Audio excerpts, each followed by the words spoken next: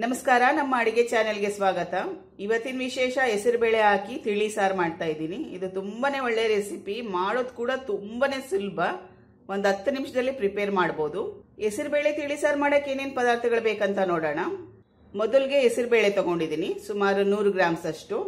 100 gram ಗೊತ್ತಾಗ್ಲಿಲ್ಲ ಅಂದ್ರೆ cup ತೋರಿಸ್ತೀನಿ. ಈ ಕಪ್ಪಲ್ಲಿ 1 ಕಪ್ ಅಷ್ಟು ಹೆಸರುಬೇಳೆನ 1 ಅವರ್ ಮುಂಚೆ ನೀರಲ್ಲಿ ನೆನೆಸಿಟ್ಟಿದ್ದೀನಿ. ಹೆಸರುಬೇಳೆ ಬೇಗ ನೆಂದೋಗುತ್ತೆ, ಜಾಸ್ತಿ ಹೊತ್ತು ನೆನೆಸೋ ಅವಶ್ಯಕತೆ ಇಲ್ಲ, 1 ಅವರ್ ಸಾಕು. ಆಮೇಲೆ ಬೇರೆ ಪದಾರ್ಥಗಳಲ್ಲಿ ಮೊದಲಿಗೆ ಕರಿಬೇವಿನ ಸೊಪ್ಪು ಒಂದು 7 ರಿಂದ 8 ಎಲೆ ಅಷ್ಟಿದೆ. ಮೀಡಿಯಂ ಸೈಜ್ ಟೊಮೆಟೊ ಸಣ್ಣದಾಗಿ ತೊಳೆದು ಕಟ್ ಮಾಡಿಟ್ಟಿದ್ದೀನಿ. ಒಂದು ಮೀಡಿಯಂ ಸೈಜು ಬೆಳ್ಳುಳ್ಳಿ, ಫುಲ್ ಬೆಳ್ಳುಳ್ಳಿ ಹಾಕೊಂಡ್ರೆ ಚೆನ್ನಾಗಿರುತ್ತೆ. ತಿಳಿ ಸಾರಲ್ಲಿ ಬೆಳ್ಳುಳ್ಳಿ ಮುಂದಾಗಿದ್ರೆ ಟೇಸ್ಟ್ ತುಂಬಾ ಚೆನ್ನಾಗಿರುತ್ತೆ. ಸುಮಾರು ಒಂದು 10 ರಿಂದ 15 ಎಸಳಷ್ಟಿದೆ. ಅರಿಶಿನ ಸಣ್ಣ ಚಮಚದಲ್ಲಿ ಅರ್ಧ ಚಮಚದಷ್ಟು.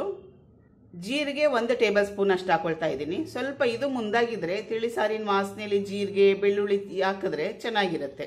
ಇದು 1 ಟೇಬಲ್ ಸ್ಪೂನ್ ಅಷ್ಟಿದೆ. ಒಂದು ಸಣ್ಣ ಗೋಲಿ ಆಕಾರದಷ್ಟು ಹುಣಸೆ ಹಣ್ಣು. ಹಸಿರು ಮೆಣಸಿನಕಾಯಿ ಒಂದು 4 ಇದೆ, ಖಾರದ ಹಸಿಮೆಣಸಿನಕಾಯಿ. ಆಮೇಲೆ ಕೊತ್ತಂಬರಿ ಸೊಪ್ಪು ಒಂದು ಸ್ವಲ್ಪ ತೊಳೆದು ಸಣ್ಣದಾಗಿ ಕಟ್ ಮಾಡಿಟ್ಟಿದ್ದೀನಿ. ಪದಾರ್ಥಗಳೇನಿದೆ ಇದು ಒಗ್ಗರಣೆಗೆ ಹಾಕೊಳ್ಳೋಕೆ. ಮೊದಲು ಒಂದು 5-6 ಎಲೆಯಷ್ಟು ಕರಿಬೇವಿನ ಸೊಪ್ಪು, 2 ಒಣಮೆಣಸಿನಕಾಯಿ. ತಿಳಿ ಸಾರಲ್ಲಿ ತುಪ್ಪದ ಒಗ್ಗರಣೆ ಕೊಟ್ರೆ ಟೇಸ್ಟ್ ಚೆನ್ನಾಗಿರುತ್ತೆ. 1 ಟೇಬಲ್ ಸ್ಪೂನ್ ಅಷ್ಟು ತುಪ್ಪ, ಒಂದು 3 ಎಸಳಷ್ಟು ಒಗ್ಗರಣೆಗೆ ಹಾಕೋಕ್ಕೋಸ್ಕರ ಬೆಳ್ಳುಳ್ಳಿನ ಜಜ್ಜಿಟ್ಟಿದ್ದೀನಿ. ಸಾಸಿವೆ ಅರ್ಧ ಚಮಚದಷ್ಟು, ಹಿಂಗು ಒಂದು ಅರ್ಧ ಚಮಚದಷ್ಟು. ಸಾರಿನ ಪುಡಿ ತಗೊಂಡಿದ್ದೀನಿ 1 ಟೇಬಲ್ ಸ್ಪೂನ್ ಅಷ್ಟು. ಸಾರಿನ ಪುಡಿ ಇಲ್ಲ ಅಂದ್ರೆ ರಸಂ ಪುಡಿ ಹಾಕ್ಬೋದು, ತಿಳಿ ಸಾರಿನ ಪುಡಿ ಹಾಕ್ಬೋದು. ಅದು ಇಲ್ಲ ಅಂದ್ರೆ ರೆಡ್ ಚಿಲ್ಲಿ ಪೌಡರ್ ಹಾಕೊಂಡ್ರು ಸಾಕಾಗುತ್ತೆ. ರುಚಿಗೆ ತಕ್ಕಷ್ಟು ಉಪ್ಪು. ಹಸಿ ತೆಂಗಿನ ತುರಿ ತಗೊಂಡಿದ್ದೀನಿ, ಸುಮಾರು ಒಂದು 2-3 ಟೇಬಲ್ ಸ್ಪೂನ್ ಅಷ್ಟಿದೆ. ಇದು ನಿಮ್ಗೆ ಎಷ್ಟು ಬೇಕೋ ಅಷ್ಟು ಹಾಕೊಳ್ಳಿ, ಹಾಕೊಳ್ಳಿಲ್ಲ ಅಂದ್ರೂ ಪರವಾಗಿಲ್ಲ. ಸ್ವಲ್ಪ ತೆಂಗಿನ ತುರಿ ಬಿದ್ದರೆ ಚೆನ್ನಾಗಿರುತ್ತೆ. ಇದು ಸುಮಾರು ಒಂದು 2 ರಿಂದ 3 ಟೇಬಲ್ ಸ್ಪೂನ್ ಅಷ್ಟಿದೆ. ಈಗ ಹೆಸರುಬೇಳೆ ತಿಳಿ ಸಾರು ಮಾಡೋ ವಿಧಾನ ನೋಡ್ಕೊಳ್ಳೋಣ. ಮೊದಲಿಗೆ ಹೆಸರುಬೇಳೆ ನೆನೆಸಿಟ್ಟಿದ್ವಲ್ಲ ಅದು ತಗೊಳ್ಳಿ. ನಿಮಗೆ ಎಷ್ಟು ಕನ್ಸಿಸ್ಟೆನ್ಸಿ ನೋಡ್ಕೊಳ್ಳಿ, ಗಟ್ಟಿಯಾಗಬೇಕಾ ತೆಳ್ಳಗೆ ಬೇಕಾ ಅಷ್ಟು ನೀರು ಹೆಸರುಬೇಳೆ ಜೊತೆಗೆ ಸೇರಿಸಿಡಿ. ಇದ್ರ ಜೊತೆ ಟೊಮೆಟೊ ಸೇರಿಸ್ತಾ ಇದ್ದೀನಿ. ಬೇಕಾದ್ರೆ ಒಂದು ಅರ್ಧ ಈರುಳ್ಳಿ ಹಾಕೊಂಡ್ರು ಚೆನ್ನಾಗಿರುತ್ತೆ.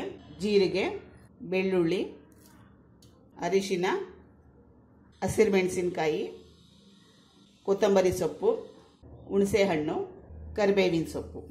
ನಾನು ಉಪ್ಪು ಇವಾಗ ಸೇರಿಸ್ತಾ ಇಲ್ಲ, ಕೊನೆಯಲ್ಲಿ ಸೇರಿಸ್ತೀನಿ. ಇವಾಗಲೇ ಸೇರಿಸಿದ್ರೆ ಏನಾಗುತ್ತೆ ಅಂದರೆ ಸಾರು ಗಟ್ಟಿಗಿದೆ ಅಂದರೆ ಸ್ವಲ್ಪ ನೀರು ಸೇರಿಸ್ತೀವಿ, ಆಮೇಲೆ ಉಪ್ಪು ಕಡಿಮೆ ಬೀಳುತ್ತೆ. ಕೊನೆಯಲ್ಲಿ ಸೇರಿಸಿದ್ರೆ ನೀರೇನಾದರೂ ಹಾಕಂಗಿದ್ರೆ ಹಾಕಿ ಕೊನೆಯಲ್ಲಿ ಸೇರಿಸಿದ್ರೆ ಕರೆಕ್ಟಾಗಿರುತ್ತೆ.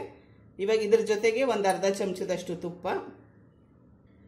ಈಗ ನಾವು ಇದನ್ನ ಕುಕ್ಕರಲ್ಲಿ 2 ಅಥವಾ 3 ವಿಷಲ್ ಹೊಡೆಸ್ಕೋಬೇಕು.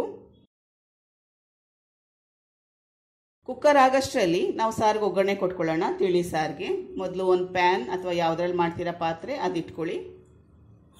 ಗ್ಯಾಸ್ ಹಚ್ಕೊಂಡಿದ್ದೀನಿ. 1 ಚಮಚದಷ್ಟು ತುಪ್ಪ.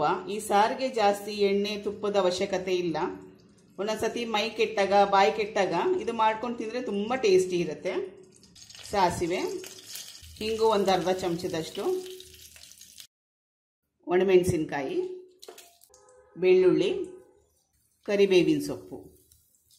ಈಗ ಗ್ಯಾಸ್ ಆಫ್ ಮಾಡ್ಕೊಳ್ತಾ ಇದ್ದೀನಿ. ಬಾಣಲಿ ಬಿಸಿ ಇರುತ್ತಲ್ಲ ಅಷ್ಟೇ ಸಾಕಾಗುತ್ತೆ, ಇಲ್ಲಾಂದರೆ ಒಗ್ಗರಣೆ ಸೀದೋಗ್ಬಿಡುತ್ತೆ.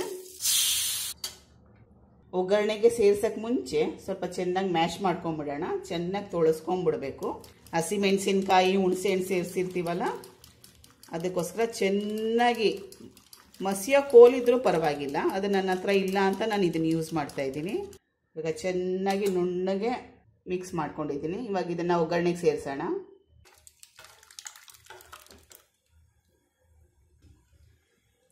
ಕನ್ಸಿಸ್ಟೆನ್ಸಿ ನೋಡ್ಕೊಳ್ಳಿ. ಇದು ಸ್ವಲ್ಪ ಗಟ್ಟಿ ಇದೆ, ತಿಳಿ ಸಾರಲ್ವಾ, ಸ್ವಲ್ಪ ತೆಳ್ಳಗಿದ್ರೆ ಒಳ್ಳೆಯದು. ಒಂದು ಅರ್ಧ ಕಪ್ ಅಷ್ಟು ನೀರು ಸೇರಿಸ್ತಾ ಇದ್ದೀನಿ. ನಿಮಗಿನ್ನೂ ಸ್ವಲ್ಪ ತೆಳ್ಳಗೆ ಬೇಕಾಗಿದ್ರೆ ಸ್ವಲ್ಪ ನೀರು ಸೇರಿಸಿ, ಸ್ವಲ್ಪ ಜಾಸ್ತಿ ನೀರು ಸೇರಿಸಿ. ಇವಾಗ ನಮಗೆ ಈ ಕನ್ಸಿಸ್ಟೆನ್ಸಿ ಗೊತ್ತಾಯ್ತಲ್ಲ, ಇವಾಗ ನಾವು ಉಪ್ಪು ಸೇರಿಸ್ಬೋದು. ರುಚಿಗೆ ತಕ್ಕಷ್ಟು ಉಪ್ಪು, ಸಾರಿನ ಪುಡಿ. ನಿಮಗೆ ಡ್ರೈ ಪೌಡರ್ ಹಾಕೋಕ್ಕೆ ಇಷ್ಟ ಇಲ್ಲ ಅಂದರೆ ಒಂದು ಸ್ವಲ್ಪ ನೀರಲ್ಲಿ ಸೇರಿಸ್ಬೋದು. ಹಸಿ ತೆಂಗಿನ ತುರಿ. ಈಗ ನಾವು ಸಾರಿನ ಪುಡಿ ಸೇರಿಸಿದೀವಲ್ಲ ಅದಕ್ಕೋಸ್ಕರ ಸ್ವಲ್ಪ ಕುದಿಯೋವರೆಗೂ ಬಿಡಬೇಕು.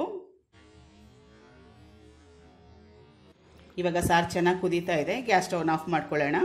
ಈಗ ನಮ್ಮ ಹೆಸರುಬೇಳೆ ತಿಳಿ ಸಾರು ತಯಾರಾಗಿದೆ. ಸರ್ವಿಂಗ್ ಬೌಲ್ಗೆ ಹಾಕೊಳ್ಳೋಣ. ಈ ರೆಸಿಪಿ ಇಷ್ಟ ಆದರೆ ಸಬ್ಸ್ಕ್ರೈಬ್ ಮಾಡೋದನ್ನ ಮರಿಬೇಡಿ. ಲೈಕ್ ಮಾಡಿ, ಶೇರ್ ಮಾಡಿ, ಕಮೆಂಟ್ ಮಾಡಿ. Thank you for watching. ಧನ್ಯವಾದಗಳು.